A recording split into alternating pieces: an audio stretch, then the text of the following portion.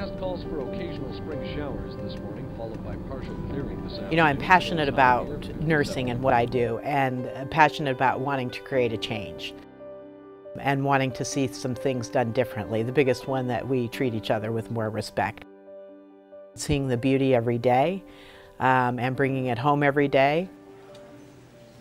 I work for the Sequoias. It's a CCRC community, which is a caring community, a rehab facility. I am the director of nursing for skilled nursing, and how skilled nursing is used here at the Sequoias is an independent person in their apartment, let's say they take a fall and they break a hip, and they go to the hospital and now they need rehab. So they come back to our skilled nursing facility. They're there receiving physical therapy, occupational therapy, speech therapy. I got into nursing way back in the 70s.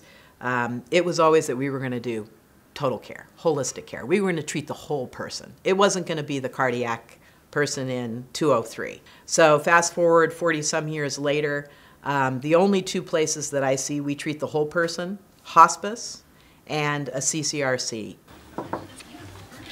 Joe?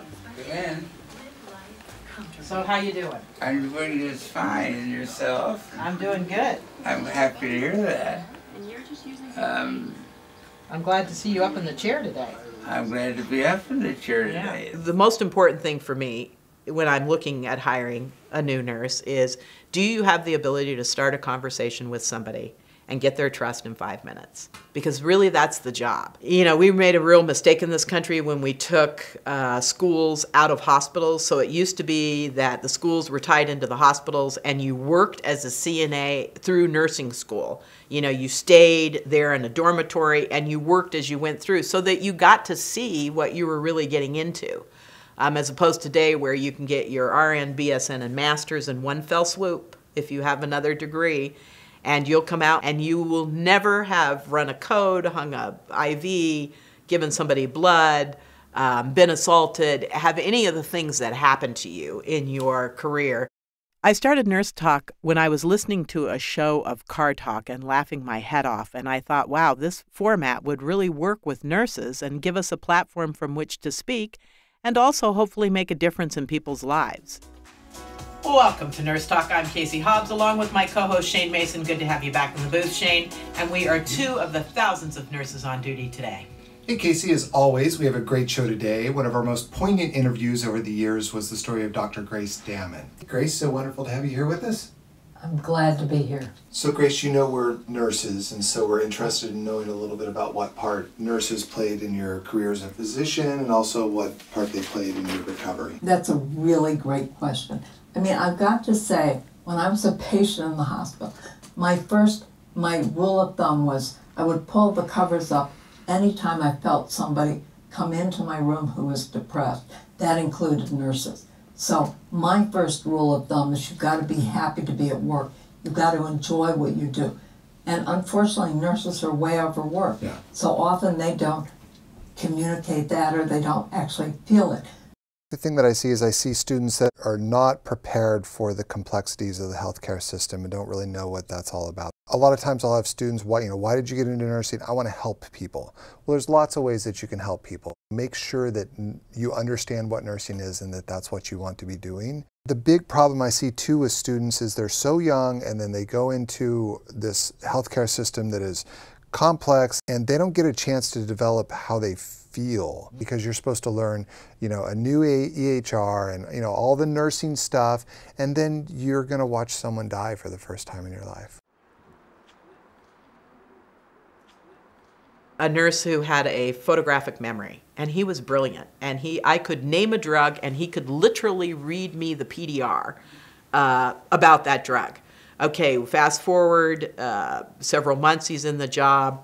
I walk into a room, he's standing frozen on a spot. The patient is not breathing. And I looked at him and I said, is he a code? And he's just frozen.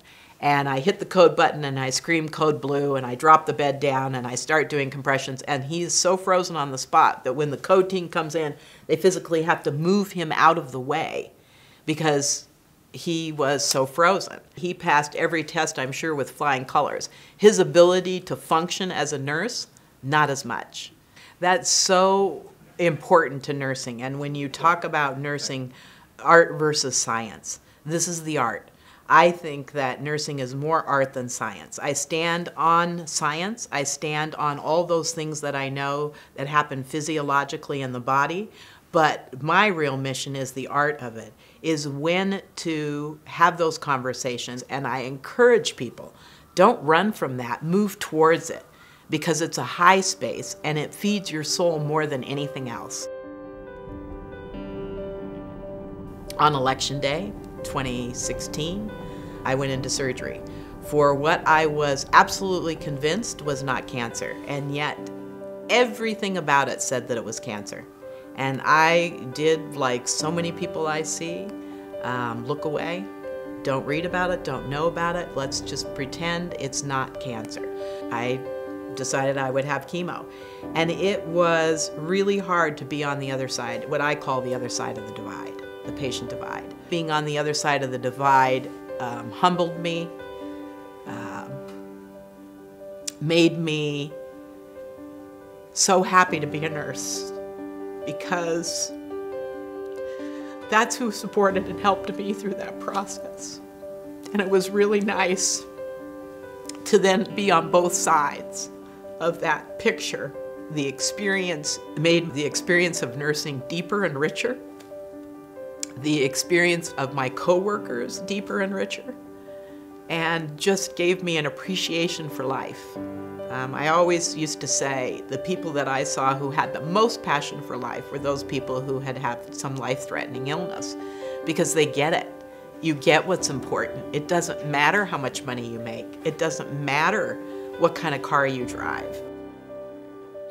To be a nurse is, I'm grateful. I'm grateful that that's what I was called for. And I'm grateful that I answered the call. I just encourage people, I just don't think there's a better profession out there.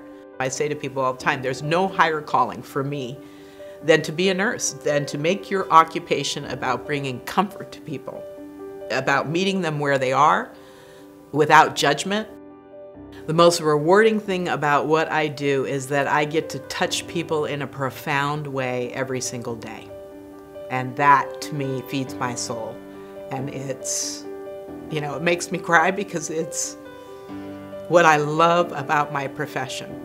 And I don't know of another profession that lets you have that many experiences every single day.